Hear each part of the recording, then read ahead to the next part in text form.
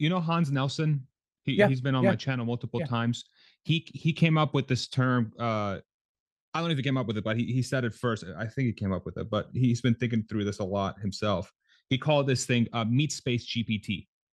And meat space GPT is like this, like the way I conceptualize. I don't know if these are his exact words, but it's almost like it's a um it's like the most advanced Unreal Engine ever made. Like Unreal Engine, Right. for people that are not familiar, it's this sort of a video game engine that makes games move very realistically. It sort of like tries its best to simulate the real world if from a physics standpoint. So when you get shot nobody gets shot in the shoulder, but if you get shot in the shoulder, your body reacts properly based on the weight of the bullet, whatever, or you step Right. on a rock here, whatever. So it seems like by solving by using the method that Tesla used to solve for self-driving, they've also created a system or something that is the most accurate representation of the physical world. And so, in theory, this system or thing can be used to solve not just for self-driving, but really anything in the physical world if you scale it up big enough and you take it into the future long enough. Right. Is that a fair way of characterizing what the future of this could be? Yes. That's a Yes. question. Yeah. Okay. Yeah. No, I agree. And I Okay. don't think we're talking about far future here. I think that I'm sure in parallel they're running we need a new term because it's not full self-driving, but full self-optimist version 12. I'm sure that they have a parallel version of that working on the robot too. And it's learning a different vocabulary, but it's probably very similar uh like It's like linguistic. Latin, Pardon me? right? It's like Latin. So like the thing Yes. is Yes. Latin and the car uses English and the or whatever, German. It's like they have similarities, but Right. each system uses like Oh, a no, I similar think it's thing. even closer than that. I think they're both speaking in Latin, but one of them has a vocabulary that's like this, and the other one has a vocabulary that's like this. And so Like they one of them have different slang. they have yeah, well, they have different words because again, the Optimus Oh, has to interact with objects that are really different. And of course, it has a much more I complicated see. output. Yeah, yeah, yeah. But so it's like The the same car's never going to language. face chairs. What you're saying, like you're not going to have Exactly. chair in the well, hopefully. Actually, in all honesty, it probably You will might. because every once in a while you're driving down the highway and there's a chair in the road. Yeah, So there's shit yeah. falling off pickup trucks all the time here in Texas, so we'll probably see chair. Okay, sorry, continue. My But my no, but I apologies. mean, I think that's what it is. It's a vocabulary issue, not a basic language issue, if you want to put it that way. Now, one thing that's Okay. really interesting, and this is something that Ashok and especially Elon have kind of teased a few times, is that they're working Tesla, not XAI, is working on a large language model, and that I have a suspicion that they are trying to. Now, there's two options. Number one, you take your end-to-end network with that we don't understand, and you plug a large language model on top of it so that you can say to the car, like, boy, I'm really hungry tonight. And it goes like, what do you want to eat? And you're like, oh, I'm in the mood for Mexican. And it's like, well, here's three really good choices that Yelp likes a lot. And, Mm. just a natural language, but that's like fluff on top of the basic system. The other option, which is way more intriguing, is inlining the large language model. So actually having that be part of the full self-driving stack, which would mean that at any point you could pull out what it's thinking. Because then what you're doing is you're integrating an English slash whatever language, a human readable language into the Uh, mix, which would make it much less of a black box. You'd be able to go in and ask it what it's doing and say, it'd be like, oh, I'm thinking this right now.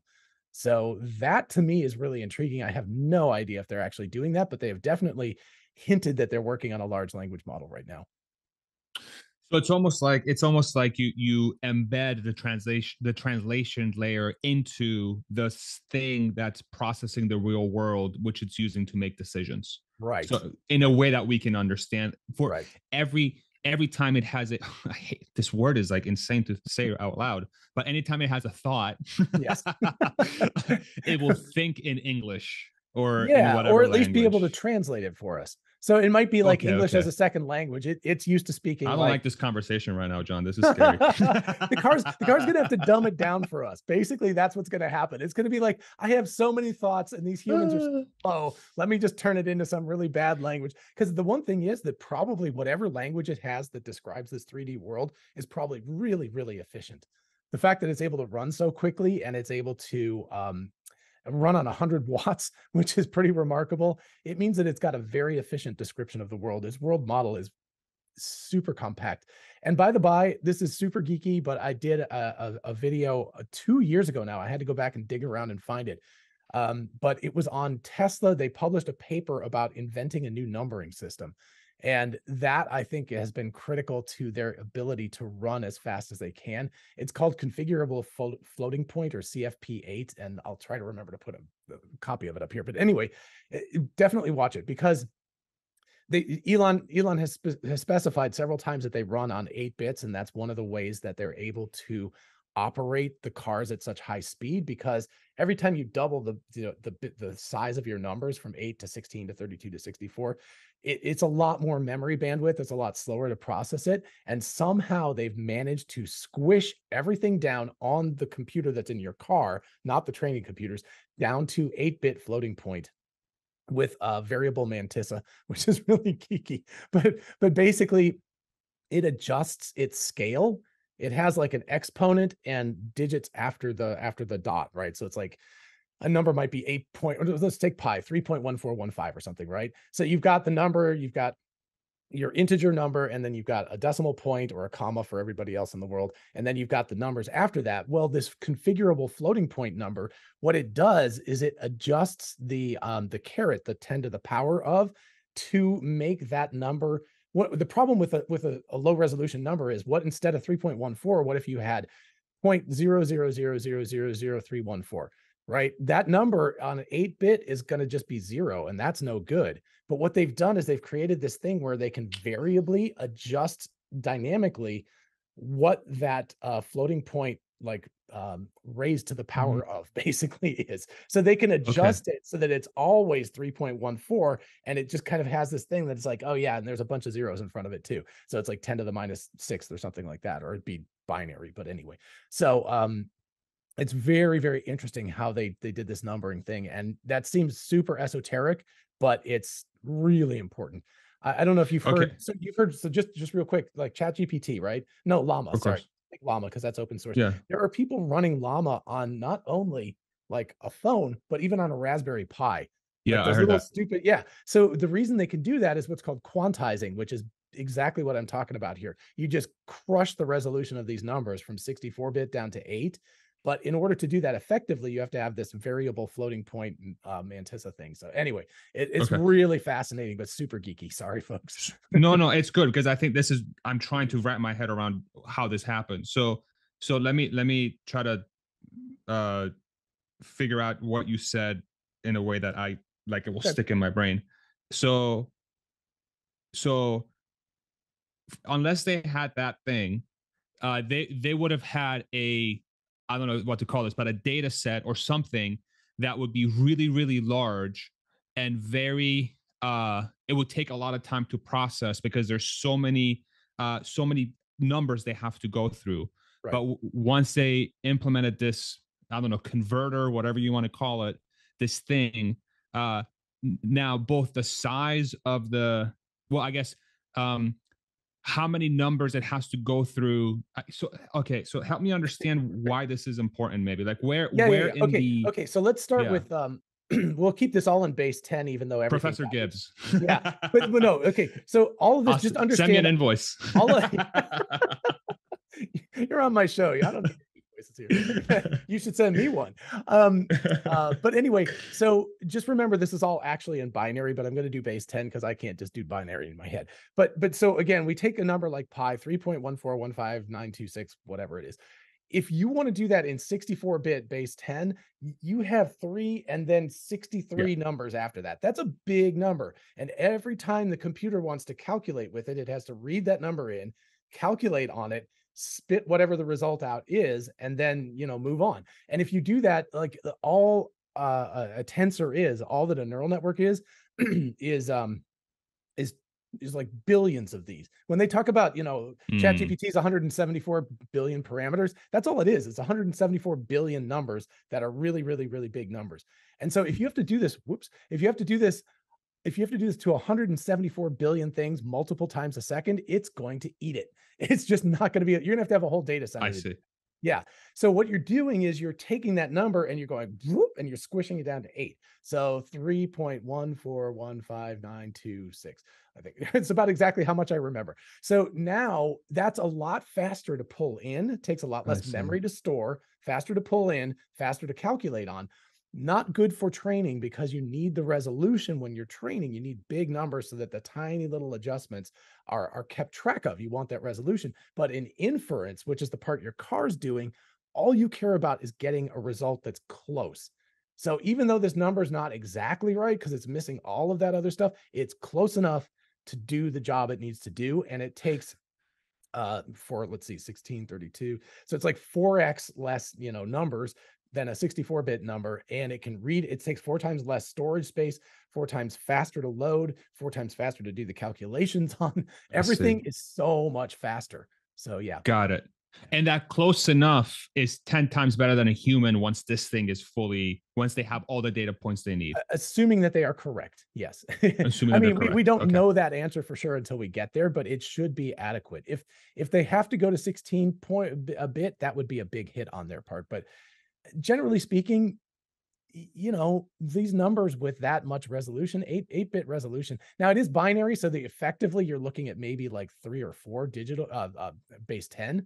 So it might be 3.14. But for the purposes of what, I don't know how much you use pi in your calculations in daily life, but when you do, Rarely now. yeah, I know. When you do, for the most part, 3.14 is a perfectly adequate substitution for like having this yeah. I mean, you can go and you can tell Python to like generate pi to the 150th digit, and you can use that Yeah. for all your calculations, but why? There's no purpose to it unless you Yeah. really need that incredible resolution. And for driving, we're talking about like a couple of centimeter accuracy here. It's not, you're not talking about nanometers. And so, Yeah. it's Yeah. adequate. It's adequate for Okay. what it needs to do. That's super helpful. So what that basically means is that to to get it to a point where they're just limited by frame rate, that 36 Yes. frames per second, Right. they've figured out how to implement a converter type thing that would allow them to process all the data that would be generated by the system, in whatever step, to be processed in a way so that they're only limited by how quickly the feed comes in and not the computer calculating what is happening. Is that a Exactly. fair way? Okay, Yeah, yeah, yeah. Yeah, great. and that's why it's beautiful. 36. So, but just Yeah, remember, like when they're doing the training, all of the stuff that they're doing in their $2 or $3 billion data centers, all these very expensive things, they're using high resolution numbers. And they want to keep in all the of that training. as they do the training, but when they Yeah, squish it down for the thing that they send to your car, like the software update, that's just they just mash got it it. down. Yeah, And so yeah. let me ask you another question there. So because the training has so much resolution, if in theory, God forbid this happens, but or who cares if this, I don't even know what the answer is here, but if they're in a situation where the they need to go to, say, I don't know, 100 frames on the cameras for whatever reason, Right. and they need to, and then at that point, then and then uh for the for how deep the numbers go in the car, like when it spits out a number, instead of it being 8-bit and this to be 16-bit, in Right. theory Tesla could do that because Yes. they have all in the training data set, they have all the resolution Right. down to the freaking whatever number they may need in the Right. future. So it doesn't become a thing of, oh my god, we don't have enough data that we've collected. It becomes in a thing where they have to say, okay, oops, we thought we could get away with 8-bit, we actually have to go to 16-bit, and we have to go to 100 frames, but it's okay, we have all the data we need. It's going to be a kind of a bitch to get there, but Right. we have what we need. We have Yeah. what we need, Yeah. right? Okay, is I that a think, fair? And it becomes a hardware problem.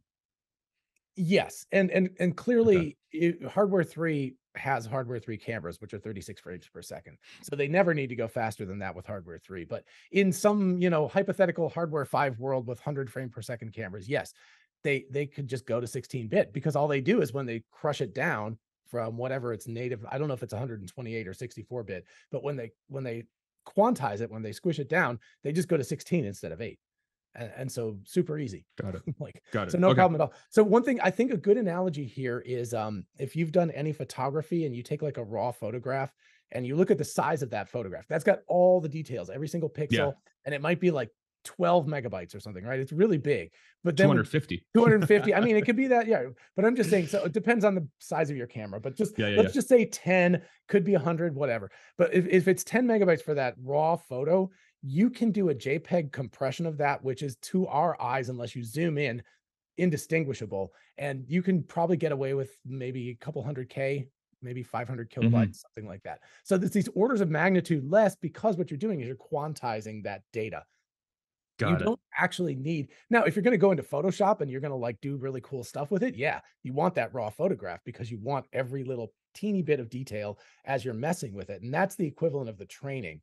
But when you Mm, output it, which is the equivalent of the inference, it's just like JPEG compression. It's just like, I see. yeah, it's lossy. Yeah, it's not exact. If you zoom really far in, you can see it. Like you'll see that there's like chunky, you'll get way in there, it'll be Yeah. chunky and the outlines will be a little bit jagged, but it works just fine in the real world. I mean, the whole, the universe of the internet, like JPEG images are everywhere on websites and stuff, and people do not complain about that. They're not like, ew, JPEG. So Gotcha. That helps. Actually, that's a tremendous help. Thank you.